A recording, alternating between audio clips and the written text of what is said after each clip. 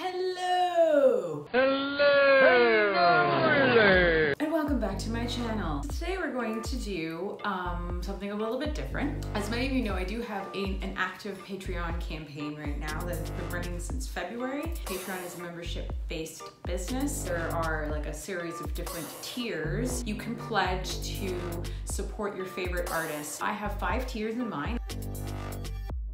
The first level, which is $1, there's a $5 tier, $10 tier, $25 tier, $50 tier, and then a $100 tier. One of the perks of being part of the $100 tier, which is called the Bowman tier, you, or whoever is pledging the $100, can ask me any 10 questions that you've always wanted to know. So this video is technically sponsored by Trav, and I'll insert his socials right here.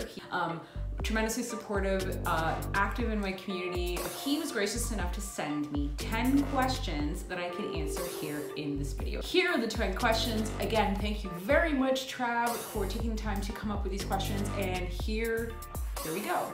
What is your favorite possession, excluding Sarge? Probably my guitars, especially my BC Rich Assassin. It's my favorite guitar that I own. Okay, come up. You're just gonna keep bothering me, so come. Did you pee? Your little wiener is wet. Number 2. If you had full creative control to write an episode of The X-Files, what would happen? What an excellent question. If I had absolute creative control to write an episode, of course, it would be a Monster of the Week. It would be dealing with something. I really liked like haunting episodes when you can't see what's actually happening and then you kind of create more of it in your head. I was also a really big fan of the episodes that were written by William Gibson, even if I don't like William Gibson as an author.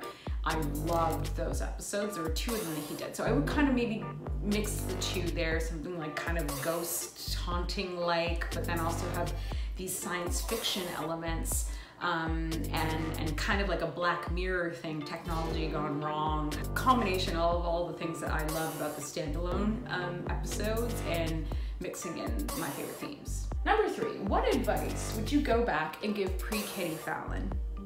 Pre-Kitty Fallon would have been like 11 and 12.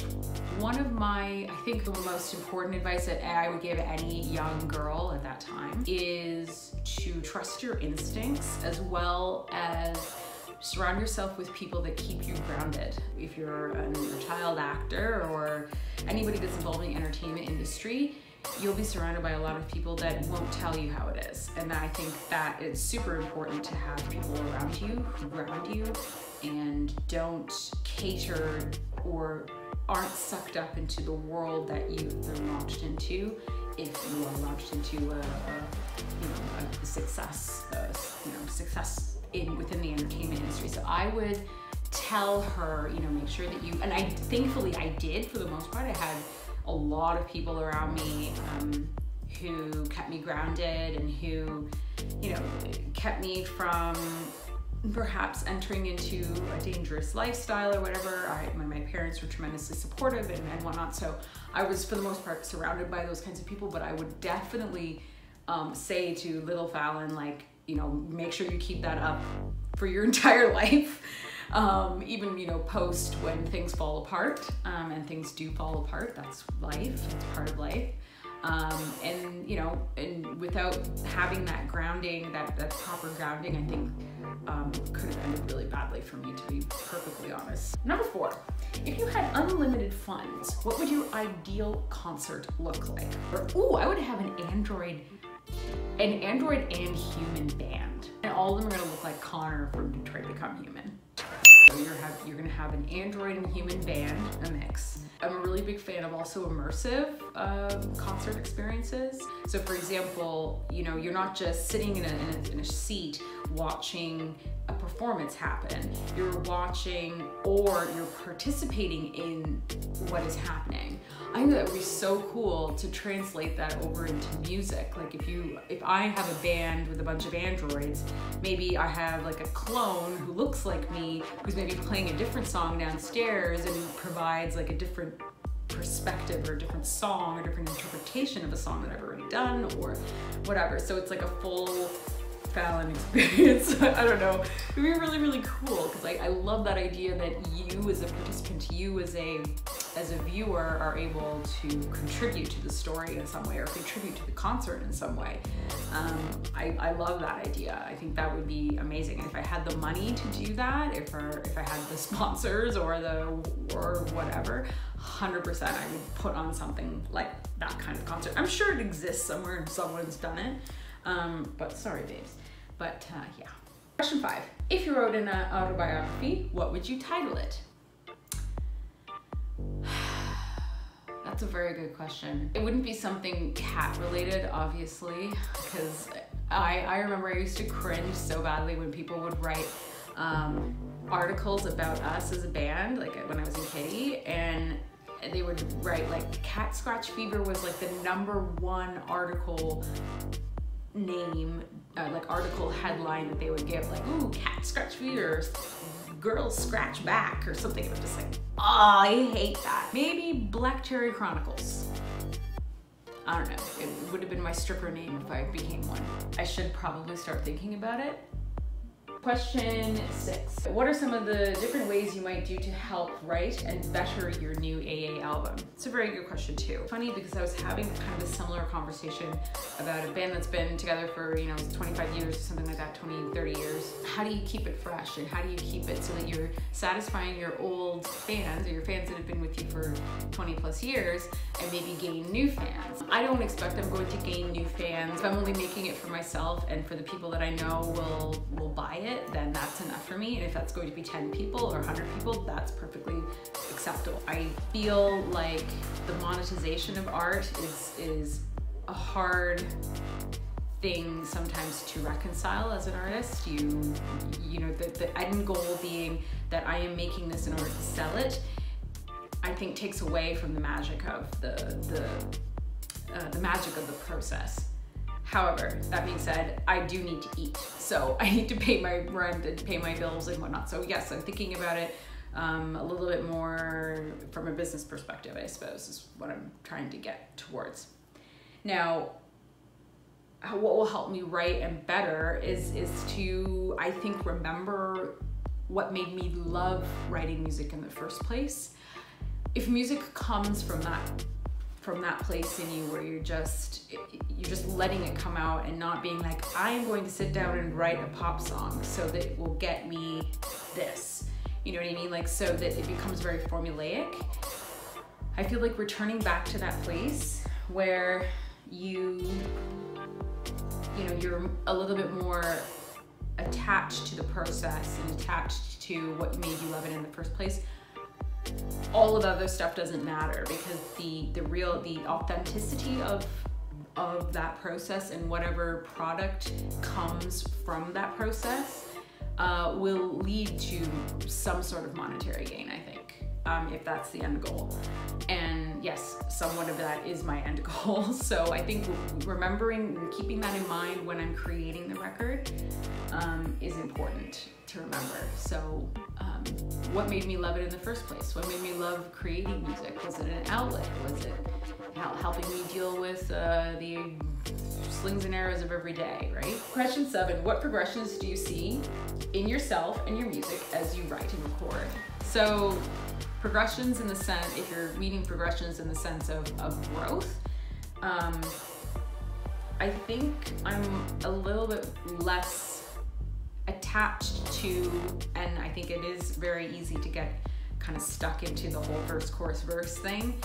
I'm not afraid, I think, now to play around with that and, do a chorus first or a verse here, and like this just song structure, trying to experiment with new sounds and manipulations and more digital manipulations. Number 8, would you rather be in love or be loved? I would say I would rather be loved.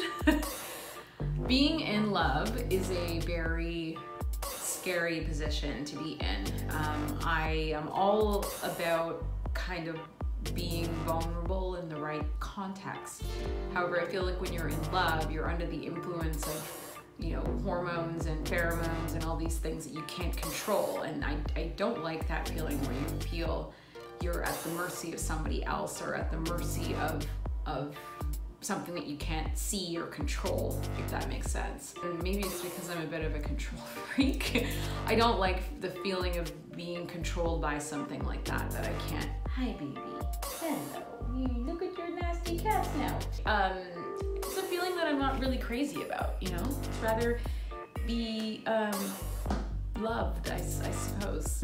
But then the other side of that is, if you are being loved and you are not loving, then, ooh, I don't know if that's that's maybe not a good energy exchange there as well.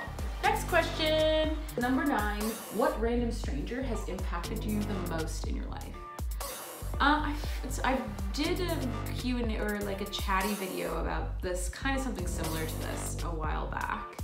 And it's interesting because like I have met a few different people in my life that have just randomly met and maybe not necessarily impacted me like profoundly, but you know, you're just like, wow.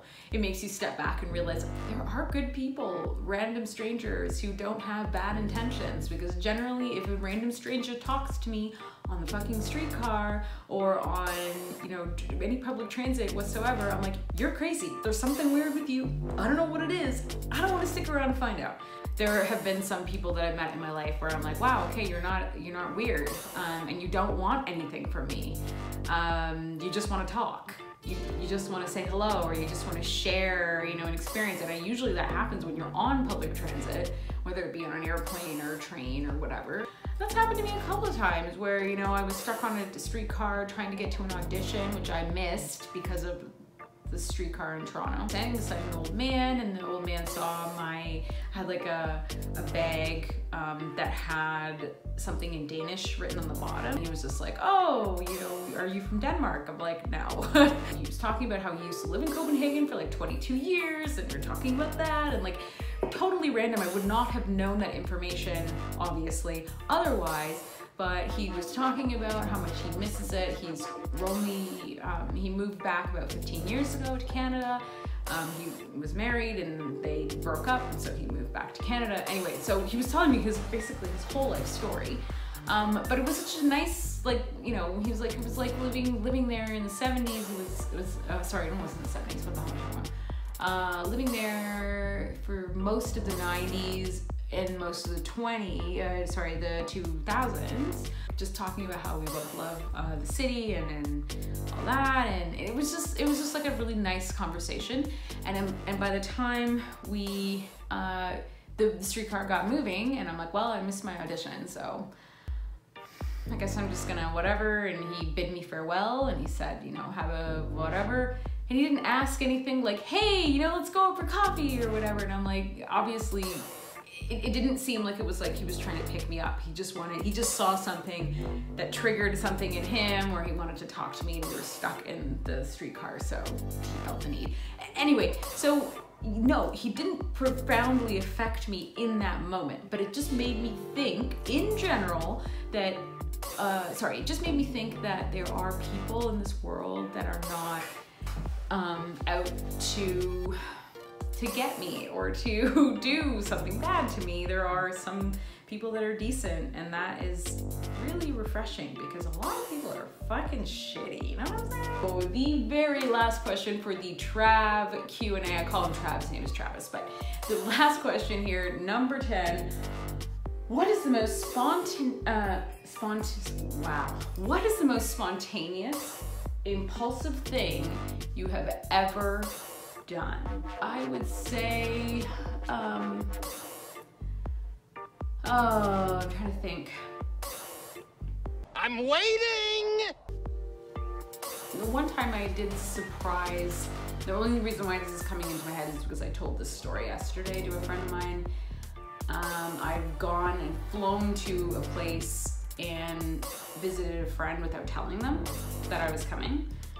Obviously I didn't want to intrude as much as possible, but I did want to see said person. And I stood outside around my hotel, and because I got a hotel for the time I was there.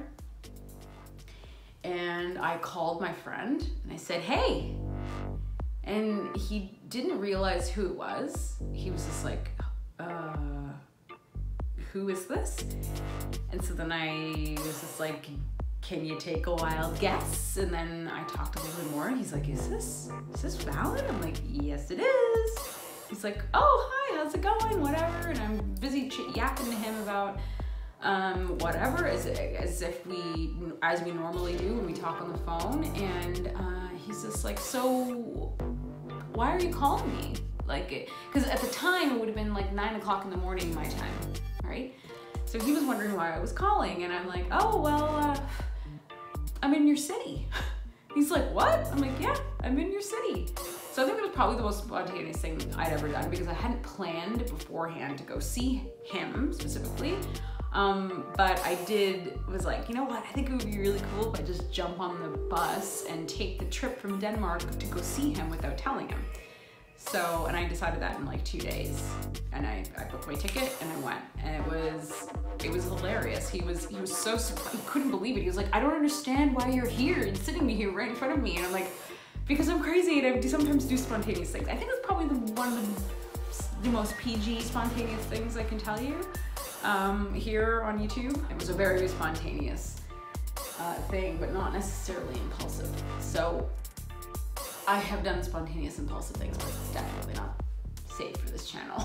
So that concludes the personalized Q&A. Thank you so much, Trav, for sending me in those 10 questions. If you're interested in learning more about my Patreon campaign, I'll leave all the links in the description down below so that you can take a look at that. So again, thank you so much, Trav, for sponsoring this video.